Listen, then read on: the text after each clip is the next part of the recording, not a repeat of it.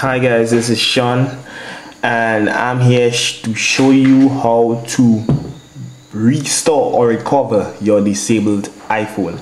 This works on any iPhone or iPad or iPod Touch. iPhone is disabled when you do not know the passcode and you entered it incorrectly too many times. To bypass this, you first need to power off your device. Slide to power off. You please wait and ensure that the device has completely shut down. Mine's already has.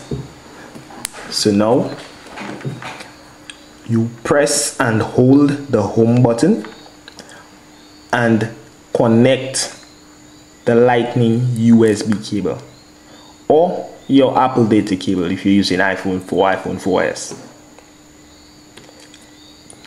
Do not release the home button as the iPhone powers on. This screen will appear asking you to connect the device to iTunes. As you can see, a notification popped up on my computer screen. Your iPhone can be updated. Must restore to factory settings. Go ahead and click restore. This notification pops up asking you if you're sure you want to restore the iPhone to its factory settings. All of your media and other data will be erased. But considering you cannot access the iPhone, I believe you have no choice than to restore and update. You click restore and update. Let me just open up iTunes so you could see. Waiting for iPhone. My iPhone just restarted and the restore process is on the way. Once the extraction is complete, you will see a light bar and then this will begin loading. Sorry, just let me zoom out there. It's kind of blurry. Apologize for that.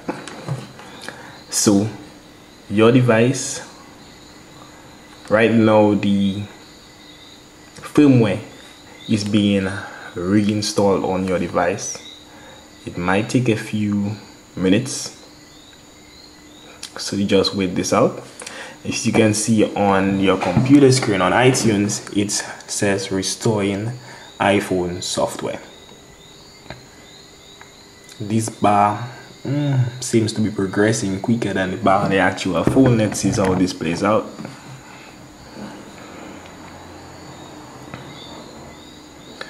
And it's loading.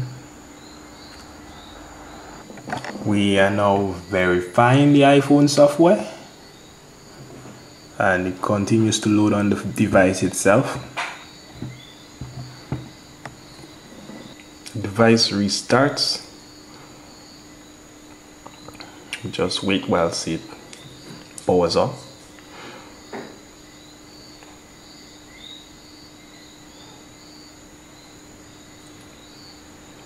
It's loading again. This time it should load quicker as it's not installing the actual firmware on the phone, but more or less verifying that the firmware has been installed successfully. And here we are. iTunes have recognizes that a new iPhone has been connected. Device just vibrated and here you are. Welcome to your new iPhone.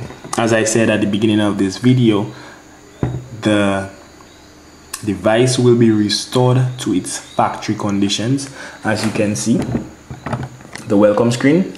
This is what your device looked like when you powered it on the first time, when you took it out from the box. So you proceed to set it up as normal. Okay. Enter my Wi-Fi password. Connect to the Wi-Fi.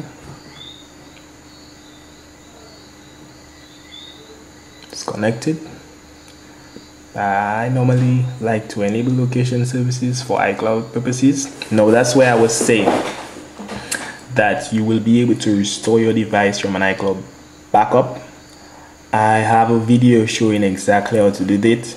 The link is in the description, or you can click the annotation floating above the video right now. You can also restore from iTunes backup. Right now I will choose to set up as a new iPhone, and then I can sign in with my Apple ID. If you do not have an Apple ID, you simply click skip this step and agree not to use an Apple ID on your device. Agree to Apple's terms and conditions. Agree. Create a passcode.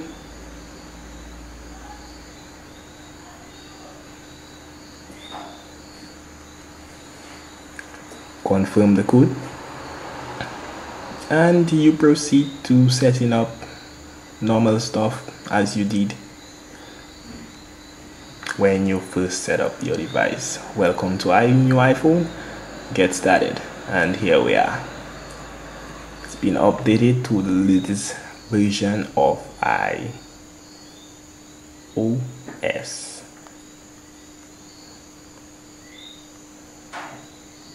Thanks for watching. I will appreciate if you click the like button if this video helped you. Don't forget to share and subscribe to my channel as well. I have more great videos coming out. Thank you very much for watching.